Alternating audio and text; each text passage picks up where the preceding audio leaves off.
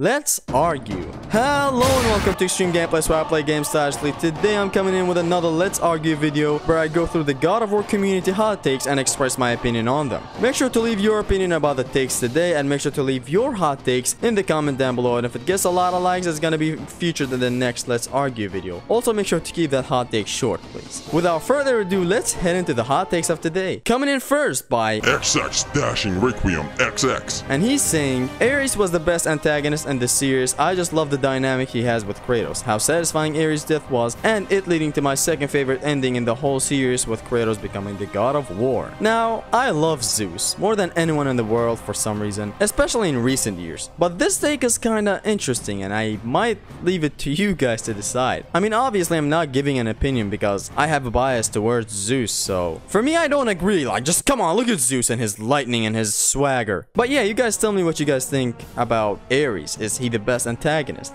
Is Zeus better? I don't know. Anyways, our next hot take by the Midgard Chronicler.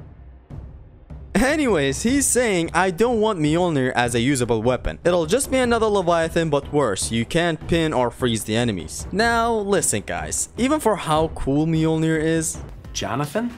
it still operates the same as the Leviathan axe. I mean, calling it back and throwing it really, what's the difference? What I actually want is for the power of Mjolnir to be somehow absorbed by the Leviathan axe, so that you can summon thunder and all the good stuff Mjolnir has. Jonathan?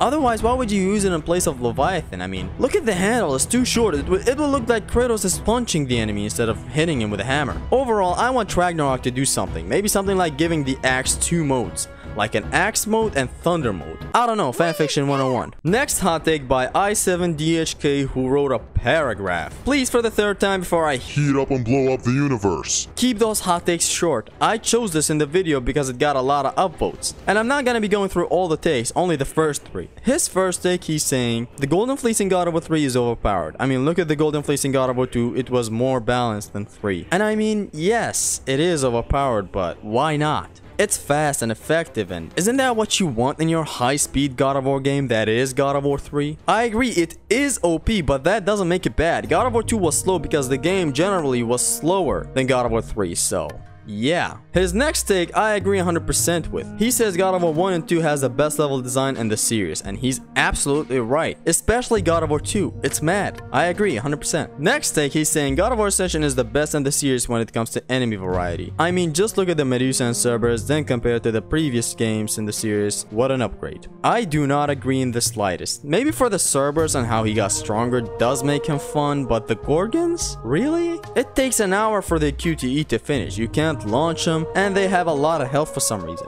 And it's a problem with nearly all the enemies. They for some reason all take a long QTE time. Look at the Juggernaut. I love the design and attacks it does, but if it grabs you, it takes an hour to get out. Their finishing QTE takes an hour as well. Why though? So I do not agree. I mean, there are enemies in this game that are infinite fun type and challenging, and then you fight these electric sirens and you go, why are you the way that you are? Honestly, every time I try to do something fun or exciting, you make it not that way.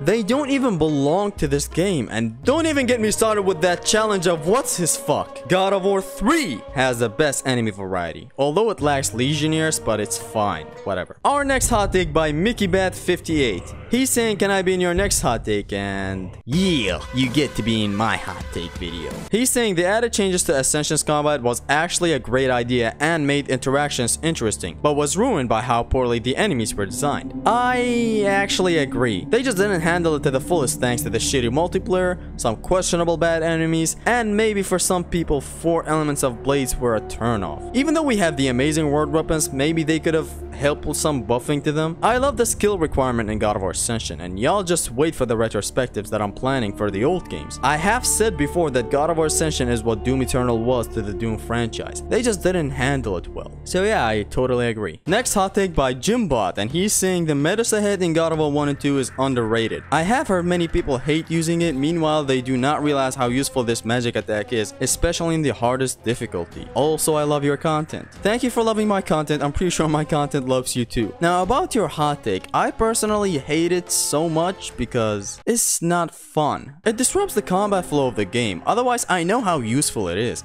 I know how you can freeze enemies and smash them with the Barbarian Hammer in God of War 2. I know how useful it is and all that stuff, but it's just not fun. Could be optimal for most spots, but just not fun, for me at least. Anyways, our next hot take by Kozman Dobre. God of War 3 has a good story and the perfect ending to the Greek era. I saw many people criticizing the story, especially Pandora and the Power of Hope, but to me, I love how these elements were incorporated into the story. I think it made narrative and thematic sense when looking back at the trilogy and the spin-offs as a whole. Now, the God of War 3 story have never really struck me as bad for a while until I got into YouTubing and talked to some more YouTubing friends and realized how kinda poor it is. And the problem is not the Power of Hope. I think I've heard before how the Power of Hope is actually the strongest weapon in Greek myths. The problem is the main villain of the game, Kratos. The game does spin it on you, making you play as the villain destroying the world. That aspect is good, but redeeming that villain is what I have problems with. I mean, don't you think Kratos turning soft and trying to change after killing everyone was kinda too late and forced? Like, where did this come from, this whole Pandora saving shit? Why did you raise the labyrinth then? You could say it was an act of peer pressure after Athena told him this, but still. Pandora's box? Again? Him turning to a hero at the very end? Man brutally killed Daedalus moments before reaching Pandora. I don't know, man. You guys tell me what you think in the comments. I'm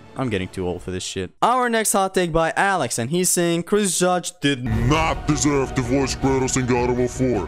The entire story is about reflecting on the Greek era games and Kratos making sure Atreus doesn't end up like that. T.C. Carson was robbed of several emotional moments. He was the one that needed to voice Kratos. It's slightly harder to connect with Kratos in 4 because he's not voiced by the same guy. Okay, first of all, Christopher Judge Did not deserve it. is kinda harsh. Slow it down. But I get the Spartan rage that this guy had. I have discussed the whole T.C. Carson shtick that happened with Sony in this video that you're seeing on the screen. I'm 110% sure it was a business hate boner towards the man. They didn't even tell him they're making another game. I mean, how much more disrespectful can you be? Didn't even bring him back for a flashback, while they did bring back Zeus and Athena's VAs. Super disrespectful, I know. But I do not agree with the latter part of your argument. First game, or if it's the first God of War game you play even without playing the Greek games, you can connect perfectly with Kratos. Chill. Next hot take by Raiden. The Blades of Chaos design look dull whenever they aren't being used. In combat, they do look cool though. I do not agree in the slightest. Name one more weapon on the back of any protagonist from any game from any franchise looking this cool. Especially when we're talking God of War 2 or 3, because in those games the blades are big and thick and you can see how big and beautiful they are from behind. Disagree, unagree. Next hot take by Arlen Touch Too Many? Why? What? He's saying the Blade of Artemis from God of War 1 is heavily underrated and could be the best secondary weapon of the franchise, aside from maybe the Nemesis or Spear of Destiny. That's pretty interesting. I mean, it's kinda underrated, yes, it's a very good weapon if you know how to use it, but the problem was that God of War 1 was too hard. So people get acquainted with the blades from the start, and when they get to Artemis Blade, they might not get into the full-time job that is learning this weapon. So, I mean, it is pretty good, but as I said, you have to commit to learning this weapon, while you spend nearly half the game playing with the blades, where they're tons better. Anyways, our last hot take of today's video by Jacob Furby. He's saying the fact that some version of the Vengeful Spartan did not appear in God of War 4 is disappointing. There are several videos of people putting it over the scene where Kratos picks up the blades, and it makes me get goosebumps from the sheer amount of euphoria. I kinda agree to some extent, but also do see where the developers are coming from. They tried to make this game as far away as possible from the Greek games. Not a single enemy referencing the Greek games, and certainly not a single melody alluding to the Greek melodies. But that does contradict itself when you look at it in hindsight. I guess they should have played the Vengeful Spartan when Kratos gets the blades back. You know, Greek music for Greek weapons, right? But no! They missed!